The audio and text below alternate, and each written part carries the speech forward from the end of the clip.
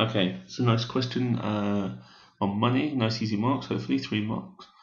Well, let's do the calculation we need to do for each of the elements separately. So for large, if I take the £3.80 and I divide it by 200 grams, that gives me 0.019 pence per gram. That's how much it costs for each gram. If I do the regular,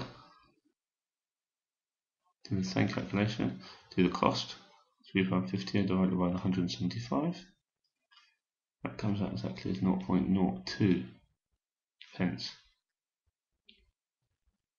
per gram. So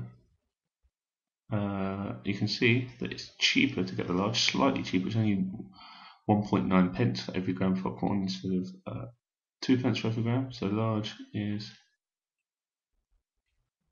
a better value. And it's important you do say this because it does say which is the better value for money. So when you've done it, you just need to say which one you would do, which one you would choose. That's straightforward.